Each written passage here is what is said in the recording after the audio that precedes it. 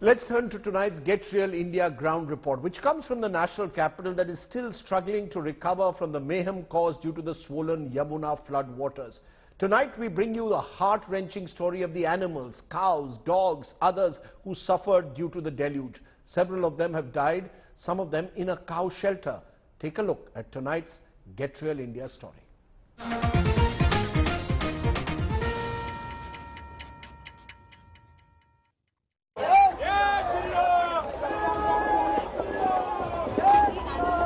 हमने किसी की हत्या कर डाली हो ऐसा हमें लग रहा है। सरकार से ये चाहता हूँ, हाथ जोड़कर रिक्वेस्ट है, यहाँ पर आ जाए। अगर अभी हिंदू मुस्लिम कहीं हो गया होता तो सारे नेता वहाँ पर होते। This is swollen Yamuna and this is us boarding through the river water to rescue the animals from a cow shelter that has been completely inundated. Let's see how it goes.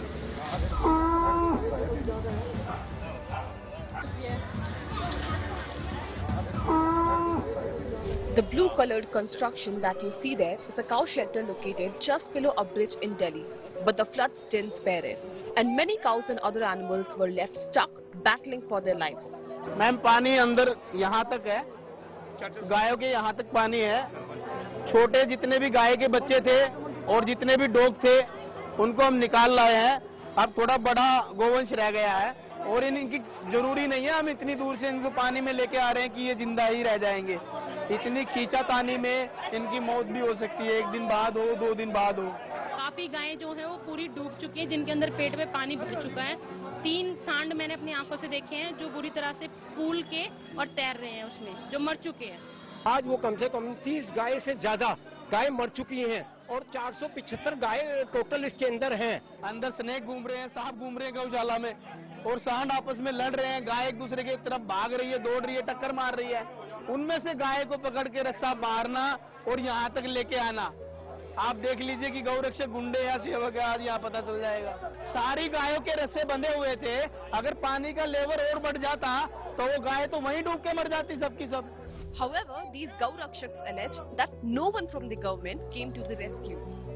ये जमुना में ये गौशाला बना रखी है, 2-3 दिन पहले इनको नोटिस भी मिला होगा, ये गौशाला क्यों नहीं खाली करवाई गई? कोई भी सरकार की तरफ से मदद नहीं है। गौ सेवक लगे हुए हैं, गौ रक्षक लगे हुए हैं, बस ये बोट जरूर आई थी, बाकी तो सारी गाय हम वहीं से खोल के और यहाँ तक ला रहे हैं और ट्रीटमेंट भी करा रहे हैं। कैसे ला रहे हैं? बोट के साथ 2-2 गाय बांध कर ला रहे हैं। इलाज ही चल रहा है, हमारे डॉक्टर भी हमारे पर्सनल आए हुए हैं। यहाँ तक तो दिल्ली सरकार ने वेटनरी डॉक्टर भी यहाँ पर अभी तक नहीं भेजे हैं। But as for the government, they're doing all they can. देखिए, उसके लिए एनडीआरएफ की भी मदद दी जा रही है और डिस्ट्रिक्ट एडमिनिस्ट्रेशन को भी कहा गया है कि हर संभव मदद दी जाए और जानवरों को निकाल के सेफ जगहों पे लाया जाए। This man you see here is the owner of the cow shelter. He has been taking care of the shelter for the past 13 years. When asked why the shelter was constructed near a flood-prone area, he claimed to have never witnessed such a calamity here before. गौशाला है ना, वहाँ काफी अच्छी height करवा रखी है। मतलब आप पुल के लेवल में अगर आप जाओगे तो पुल का लेवल है पूरा, वो उस हिसाब से भराव करा के तो वहाँ गौशाला बनाई गई। जीवन में पहली बार ऐसा अनुभव हुआ, आपको बताएं। और बाढ़ तो हर साल आई, पर वो पानी बार जमुना में आशीर्वाद देके चली गई। Meanwhile, animal rescue scenes across Delhi NCR were also witnessed. In Noida also, many dog shelters were found inundated with rainwater. On 13th July at about 4:30, the flood water started entering our shelter. We started evacuating dogs. We have about 350 sick dogs, and we managed to evacuate almost all of them so far, after rescue operations of about 30-35 hours.